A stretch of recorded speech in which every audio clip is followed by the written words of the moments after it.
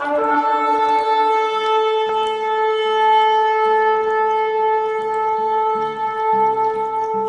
shalom. This message goes out to you wicked shepherds who are not allowing the children of Israelites to return to this place, Mount Zion, the place that the Most High established for the 144,000. Do not let anyone hold you back. Any of these wicked shepherds hold you back from the Most High place that He established for you. Our people have been held back too long. This is the time to stand up as Israelites. We are not from any camps.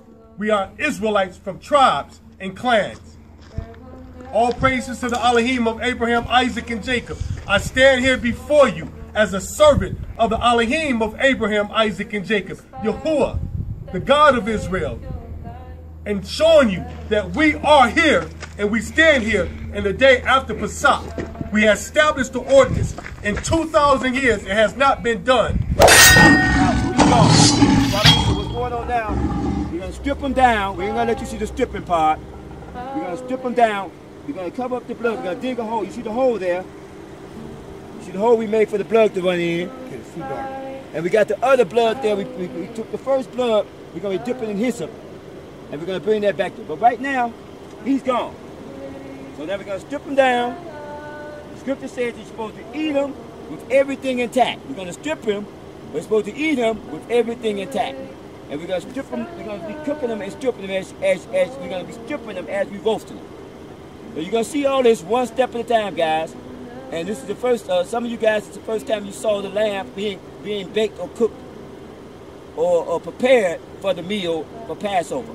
But let me make this one statement first. Because if people ask me, why you guys sacrifice the lamb? Well, let me make this clear. This is not a sacrifice. This is what everybody in the world is doing when they want to eat something. They kill it, they gut it, and they feed you. A sacrifice is when you take the animal and you burn the whole entire animal. The priest can get certain parts of that animal before it's burned. But the animal, the whole animal, is devoured by fire. This animal is just like any other animal, a chicken, a steak, or a lamb. He's going to be, his throat's been cut. He's going to be eaten entirely, and whatever's left is going to be burned. That's a total different process in the sacrifice. So all those brothers out there that's wondering about a sacrifice, if this is sacrifice, look it up in the scripture, and you will see that the whole sacrifice is not in Petra. Or the land of Edom. The wilderness stands right here in this land of Israel and the southern kingdom of Yehuda. I'm here to tell you, brothers and sisters out there, do not let none of these wicked shepherds hold you back from the master. You do not belong to them. You do not owe them anything. They're taking your money. They're stealing everything. They're taking your tithes. These are the wicked shepherds. You will know them by their fruit according to the Torah. Please, I bid you, my brothers.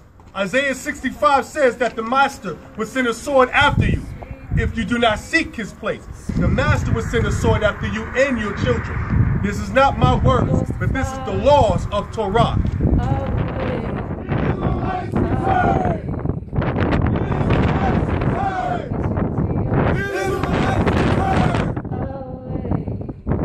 Yes, praise. Up in the way to Zion we go. Up in the way to Zion we go.